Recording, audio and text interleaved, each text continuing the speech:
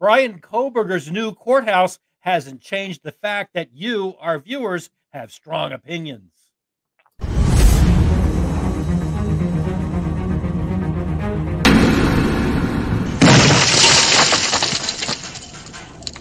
A new courthouse may mean a lot of things, but it doesn't mean you guys have anything less to say. I'm Lainey Law. And I'm attorney Andrew Myers. And today we're going to be looking through some of the comments you guys have had to say about all the changes that's been happening with the Kohberger case. We have a lot of new updates that have been going on, and that does not change the fact that you guys have a lot of things to say, a lot of questions, a lot of complaints. So we are going to be looking at some comments on our previous video today. For our first comment, we have AZZZ. Anne has requested specific discovery, full cast data, missing video of a car at crucial times, locations, etc. And the feds have it but aren't going to turn it over. Nothing new in discovery, otherwise, when did the prosecution know? They are just bogging Anne down with the 398 gigabytes. That doesn't contain what she wants. So why may BT bow out? It's not like the Dave Belvallo case where the feds worked with the state. The feds have an agenda here, and BT doesn't understand how to play their game. Maybe Nye and Beatty do. So that has a lot going on in that comment right there. I will let you start off if you have anything to say about this, Andrew.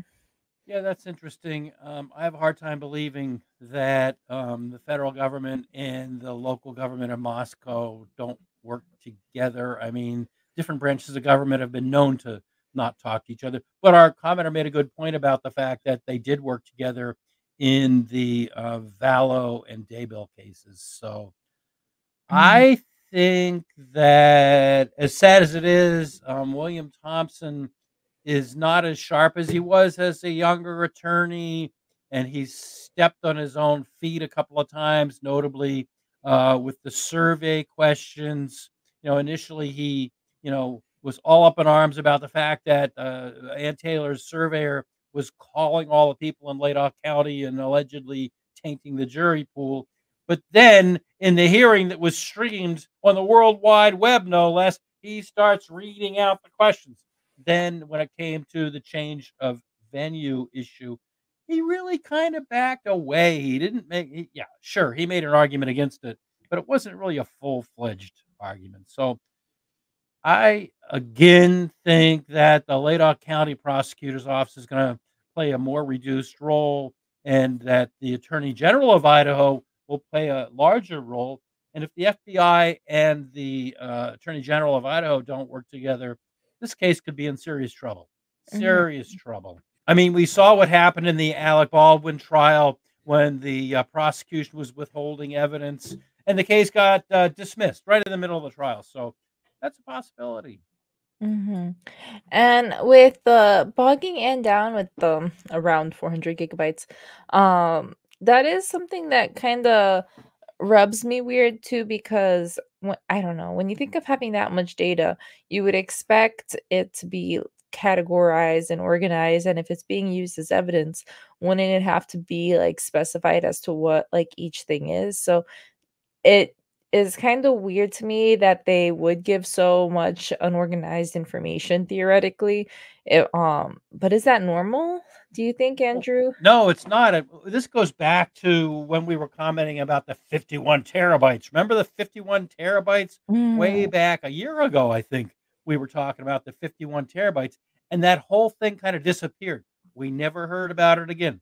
Did they throw it in the trash? Did they go through it and categorize it? Did they, whatever happened to that? So, yeah, it's the same issue all over again. I mean, it would seem to me that if the defense has enough money to hire 5 experts on the change of venue issue, wouldn't they have enough money to pay a skyscraper full of paralegals to go through the 51 terabytes and now the 398 gigabytes? I mean, we're not getting the full story here. We're not getting the full picture here from either side. Yeah, because I guess like my thought is like if it's something that the prosecution is handing over, then wouldn't have the prosecution already gone over it and have it organized in the first place is weird to me too.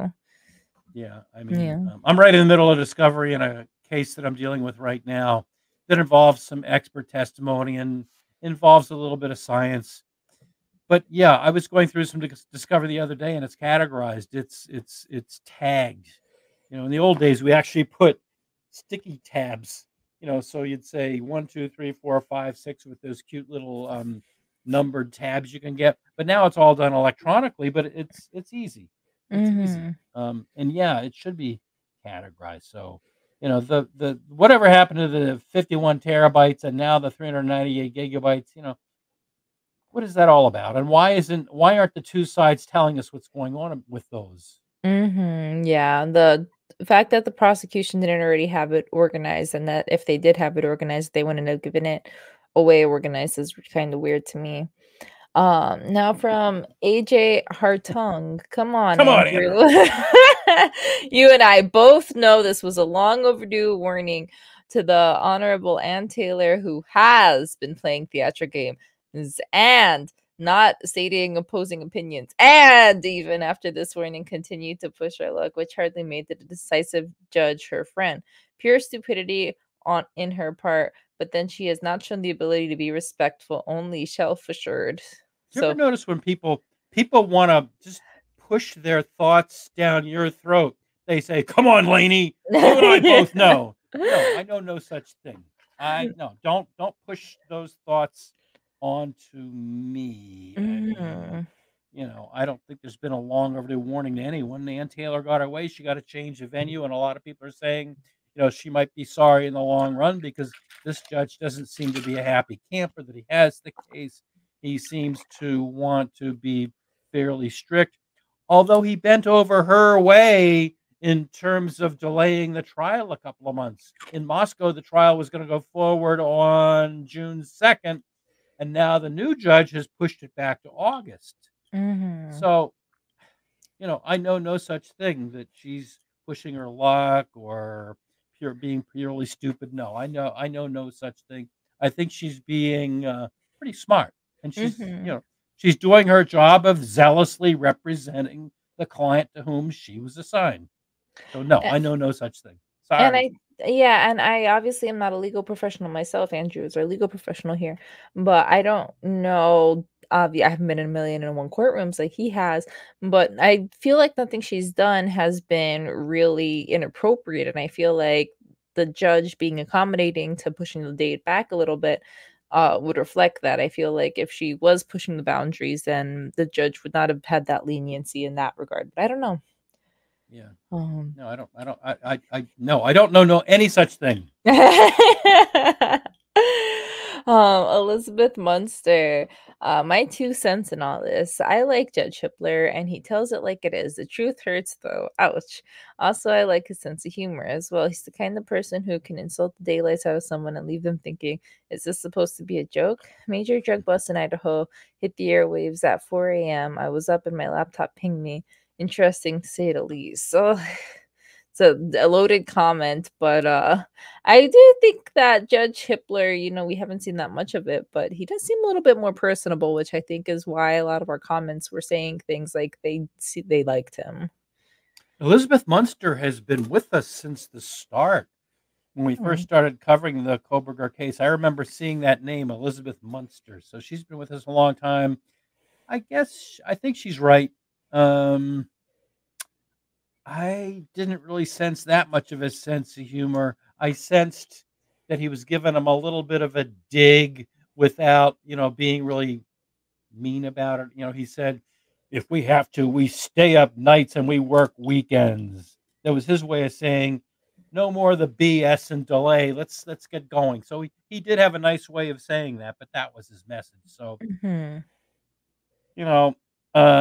yeah, for the most part, I agree with you, Elizabeth Munster. All right, perfect. Next one, raindrops falling. Great video, Andrew / Amy. You pointed out and explained so many good factors. Thank you. Any thoughts on the judge's body language? I think Andrew's got some feeling towards the body language detection, but I was captivated by the entire time because it felt like it was speaking volumes. It seems that he had a defensive posture by having his arms crossed, maybe not feeling comfortable. I believe he demonstrated by sharing the statement that he made. Was he soothing himself? Why would he show that he had a need to protect and guard himself? How much of a man can he be if he is handling a death penalty case while demonstrating all these defensive body and word motions? Best. I think the way you sit in a chair has more to do with the height of the chair. I actually talked to a chiropractor one time who was a specialist in, where your body should be, that the camera should be right at the eye level. And if you're on a computer all day, the computer should be in front of it. So I think a lot of body mechanics have more to do with, if you're sitting in a comfortable chair, the elevation of the chair, and how high and how low people are. The judge is up high and the people are down low, so you've got to lean over a little to see them. And so I've never really bought the reading so much. Remember we had Elizabeth, I can't remember her last name, the body language expert on some time ago. Remember that? Mm-hmm. And the body language person was making a big deal out of the fact that Ann Taylor and Bryan Kohberger were sitting further apart. And so that meant that they were having a rift. And then a lot of our commenters said, you know what? The sheriff's deputies are big guys, and they bring them in chains and they sit over there. So I don't thank you, Raindrops, for being a regular viewer and commenter, but no, I don't. I don't buy that.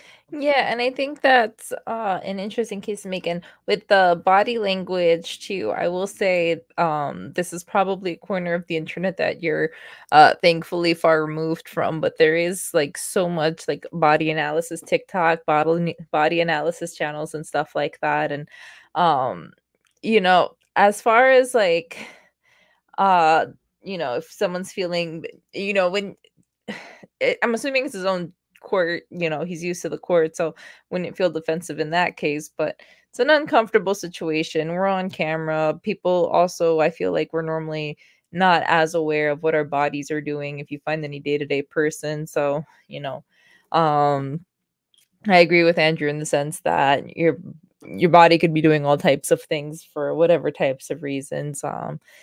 We as humans we have some natural body language indicators, but I I used to be in the media, as you know, and we had all kinds of consultants, and they would tell us to like stand to the side and then face the camera like this, or stand tall and look down. And then the next one would say, no, put the camera up above.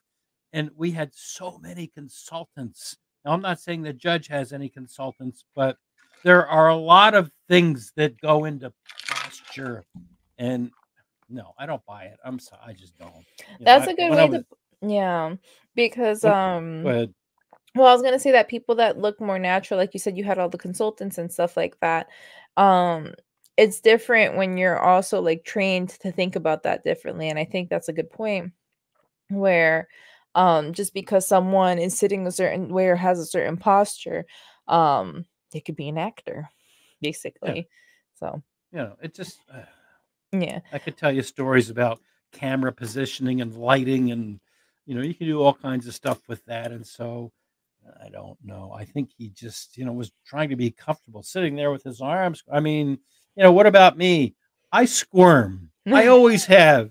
So one minute I might be sitting there with my arms crossed. The next minute I might have him on the chair. So does that mean that no? I can vouch that Andrew changes his position while sitting in the office at least like 4 times. I squirm. It's the way I am. I can't sit still. That's the body language ADHD indicator for you. Kidding, Yeah. kidding. Oh, so AJ Hart let me wait, that's not okay. Oh, I have 2 comments from AJ. Okay, thank you, AJ, loyal, dedicated. Um Yeah, it is strange how language and demeanor can be viewed so differently. I found this judge an absolute breath of fresh air, and I'm surprised that who on certain aspects are rather cryptic and do not appreciate his use of cynicism with its underlying human. Any old way, personally, I'm greatly enjoying his no nonsense pragmaticism. Uh, is so welcoming after the dithering and loose control. So this is kind of like the opposite comment, and I think this is going to be like the heart of what this video is that some people, you know, really like this judge, and some people, like we just saw, think that, you know, he's closed off. So this is, so we have some comments being like, oh, he's funny, oh, he's personable, and then we have, oh, like he's standoffish. So a lot of different interpretations about this judge.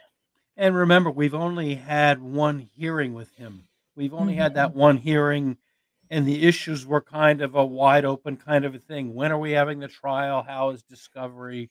You know, he may well be very, you know, I've been before a lot of judges, and if you're just having a wide open hearing, they might be one way. If you're going in on a motion to dismiss, their demeanor might be very different. But yeah, he was very different than the previous judge, Judge John Judge, just seemed to sit there with a Cheshire grin look on his face most of the time. Whereas Judge Hippler down in Boise does seem to have a much more serious demeanor and approach, and his language is more pointed. So, to that extent, I do agree 100%. I really do. Mhm.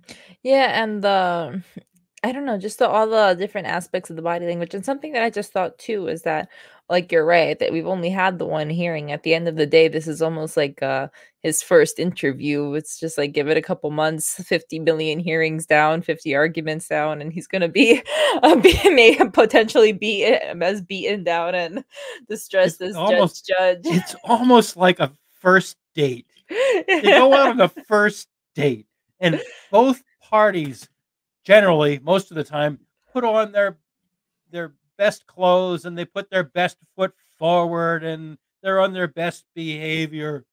Then the second time they let down their guard a little bit more. The third time they might be more personable. Then if you have a long-term relationship, you find out their real personalities. So that's the analysis excuse me. That's the analog that I draw, and it's like, you know, we've only had our first hearing with the guy. So we don't know. And I again, it's the same with the body language thing. You know, you really shouldn't judge somebody too much on that first impression. Although it's true, first impressions are important, right?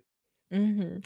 It reminds me, this is, maybe not gonna reflect the nicest on me, but I have a class that Andrew is probably tired of hearing about because I have it right before I come in for recording, where every single class, we have to do a presentation, a group presentation, and the groups are constantly changing. Um, so at the beginning of the semester, really put my heart and soul into that. I try to be a coordinator. I try to figure out what's going on in the presentation. I try to put together the presentation. Um, this last Friday that we had, I walked up, we were doing it. I'm like, all right, who's going to present this? And nobody was saying anything. And then I asked someone, can you please present this after we just worked through everything? And so I asked someone who didn't contribute that much to the document to say something. And then so now here I am, like 7 presentations deep, nobody was saying anything, and I stand up, I'm like, "I guess I'm gonna present this since nobody on my team is volunteering." It's like the first presentation versus the last presentation, the first court case versus a million court cases in when you're, like, losing your patience.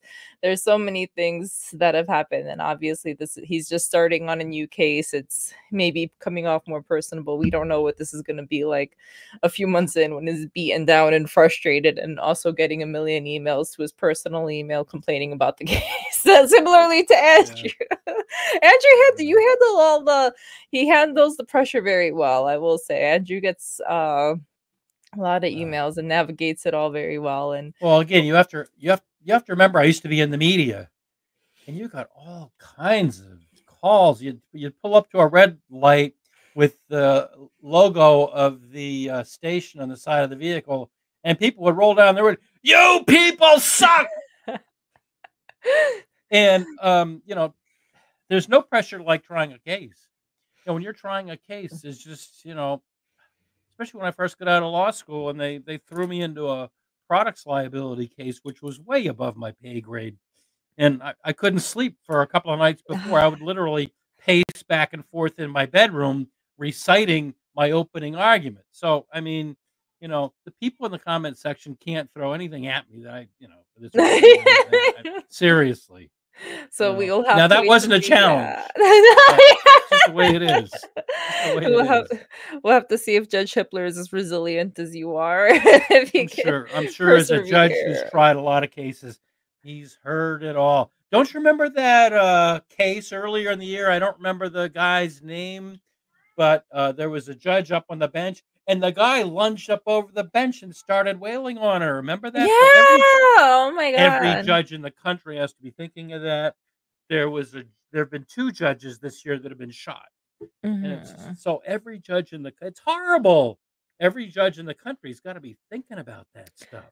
Yeah, and Not I have I know a judge and their family court, so it's interesting to talk about them on a personal level because it's just like they've seen it all. It's just like, oh, he's fighting because of this, they're stalking, they're doing this. So that is a good point, whereas a judge, you have the easy. horrors of life beaten into you to a degree, especially in a situation like this. So moving forward, Dr. Karen's World, thank you for being a public subscriber. Hey, I almost always agree with you all, but I have a different opinion from you about what the judge is saying. He's not happy to be there. I think he was acknowledging what an enormous and sad case that is. This isn't how it got to him.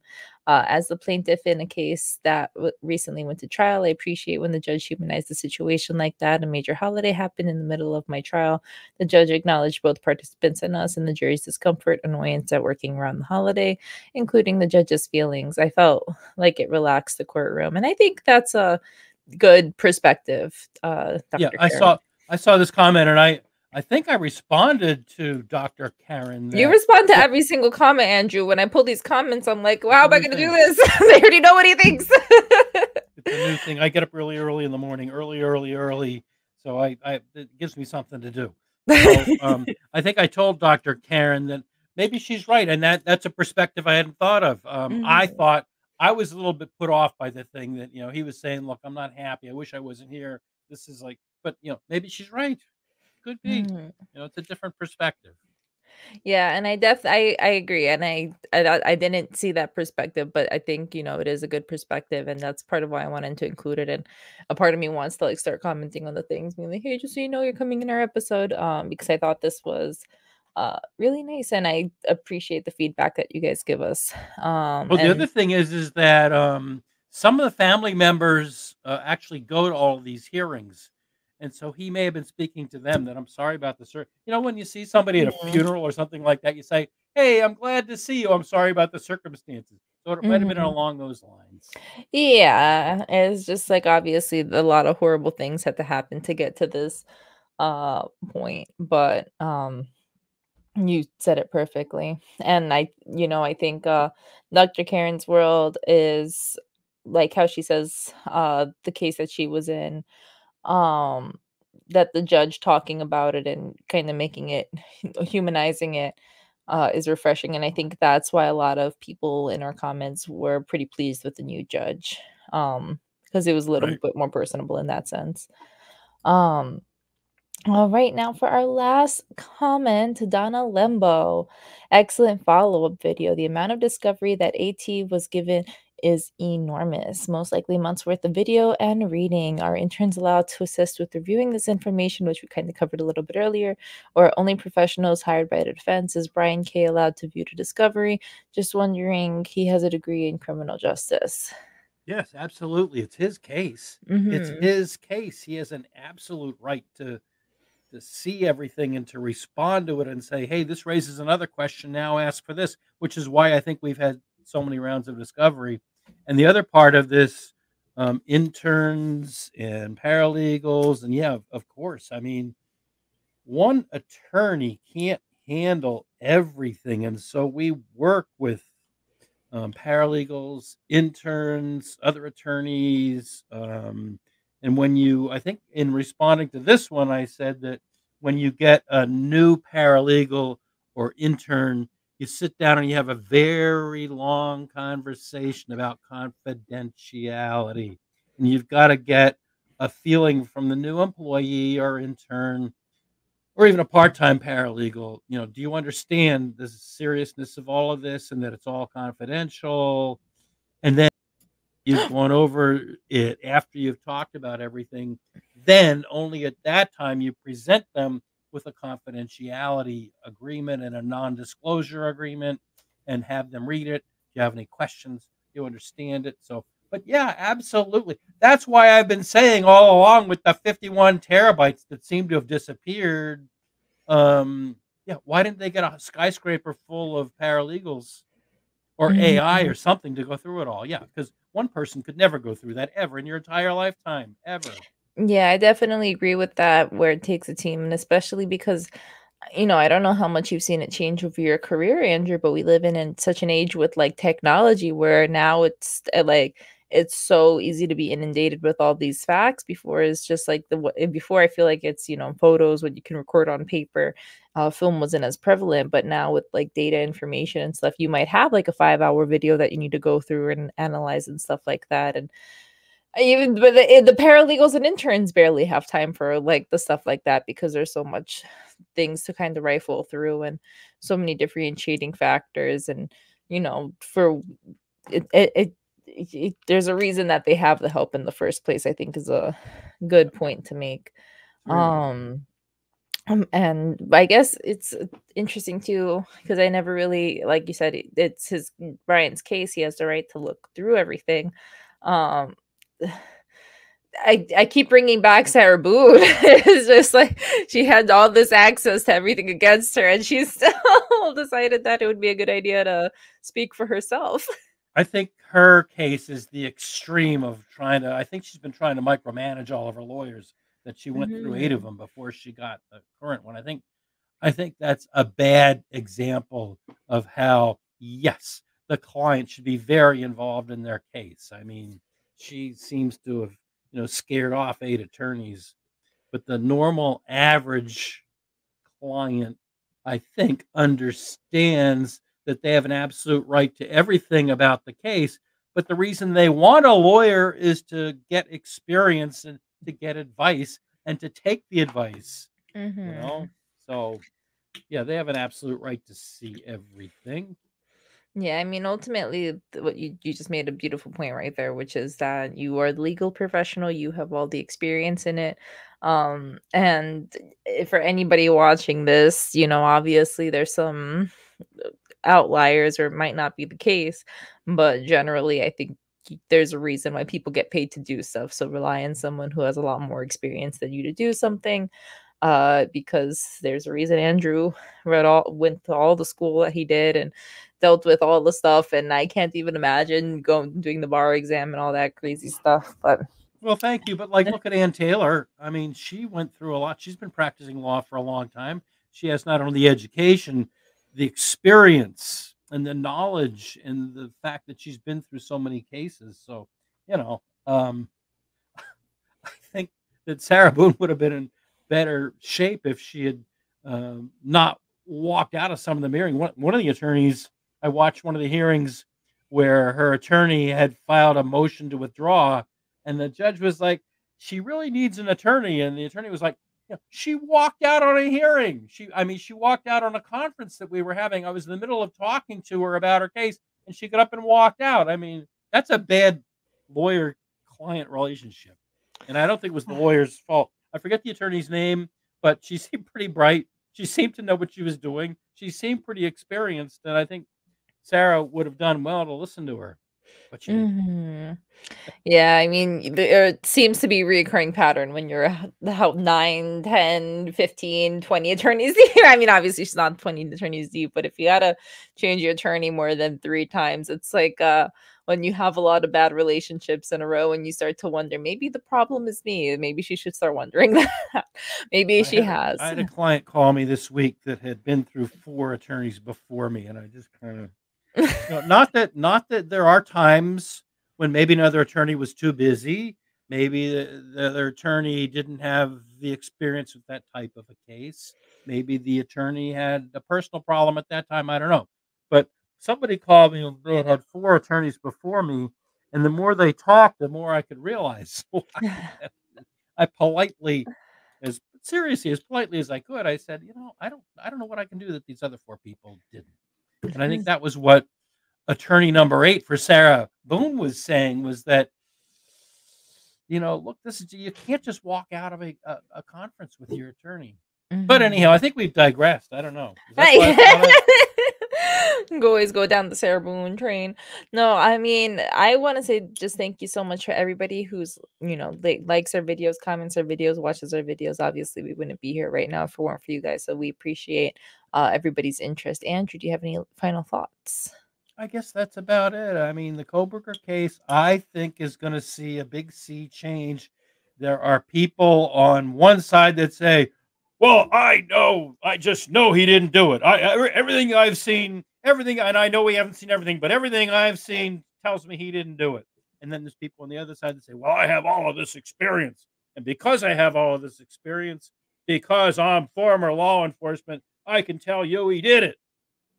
So I think there are people there are know-it-alls on both sides. And I think that, where there have been all these rounds of discovery, and maybe we should do an episode looking at what we do know and what we don't know. And what we do know would fit in a thimble, and what we don't know would come over Niagara Falls. And so we all need to keep an open mind in the Bryan Kohberger case because we don't know.